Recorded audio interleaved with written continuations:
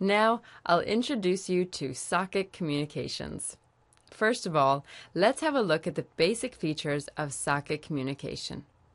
A BSD socket interface is an API group to send and receive binary data through the TCP protocol. A collection is created using the IP address and the port number saved in the net endpoint class.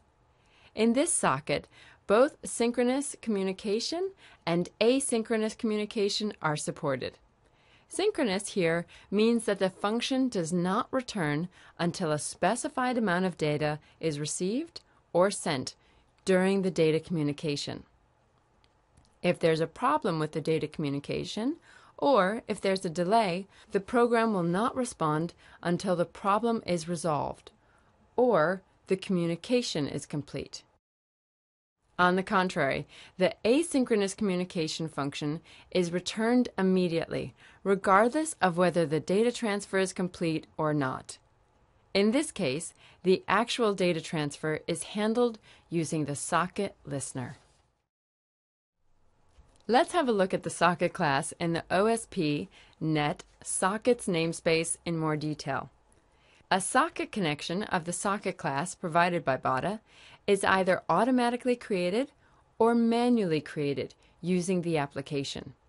You can name a connection using the endpoint data, such as the IP address or port number. To receive or send data in synchronous communication mode, you can use the send or receive function. In asynchronous communication mode, you can receive or send data using the listener of the socket. The functions to read or write data when the connection status has been changed and to receive notifications when the connection is closed are implemented in the listener. Additionally, a connectionless transfer is also provided. Now, let's have a look at the procedures to create a synchronous socket client with connection-oriented communication mode. First, it's necessary to create and initialize the socket. You can create a connection-oriented function by setting the socket type of the construct function of the socket to stream. To set the socket mode to blocking mode, the loctl function is used. To connect the socket to the remote host, the connect function is used, with the endpoint data structure containing the IP address and port number. To send and receive data, the send and receive functions are used.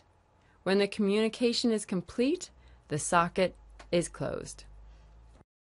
I'll explain this in more detail, showing you some sample code. First, this is the procedure to create a socket. The socket is created using IP version 4, the stream type, and the TCP protocol. To use blocking mode, the socket is set to blocking mode using the loctl function. Then, the net endpoint class is created with the IP address and port number. Using the endpoint information, the socket is connected to the remote host. This is the procedure to actually send the data. The variables necessary to exchange data are declared here. Then, the while loop is prepared. The while loop is used if all the data cannot be sent at the same time. It sends the required amount of data by splitting the data into smaller sections and sending each part individually until all the data is sent. Then, the array pointer is passed using the send function of the socket class. The offset is set to send only the non-transmitted data in the array. The value after subtracting the previously transmitted length, m, from the total length is passed to indicate the remaining amount of data to be sent. Since the last parameter returns the number of bytes of data sent by this function, you can calculate the amount of data sent up until this point by adding this value to the previously transmitted length. And you can receive data in the same way. You can receive a specified amount of data at a particular location by calling the receive function repeatedly until all the data is received. In the last part of the code, you can see that the socket is closed and then deleted. Although asynchronous transfer using blocking mode is easier to implement and understand, the program does not respond while sending or receiving data. In some cases, if the transmission is slow, the program will seem to be unresponsive. If the remote host does not respond, the program can freeze. To resolve this problem, commercial applications use the non-blocking mode. In non-blocking mode, the send and receive functions are immediately returned, and the actual transmission procedures are handled by the listener. Let's have a look at socket communication using this non-blocking mode in more detail. The procedures to create and construct a socket are the same as those for blocking mode. However, the code to set the blocking mode of the socket is not required, and a listener object is created and added, unlike for blocking mode.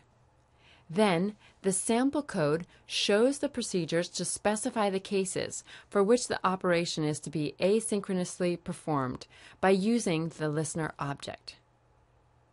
Here, making a connection, writing, reading, and closing options are specified to be asynchronously performed using the listener object. Then, like in blocking mode, the endpoint information is created with the IP address and the port number, and then the connections established. This sample code shows the procedures to actually create a connection. The actual data communication is handled in the listener object. This code shows the procedures to declare the listener object.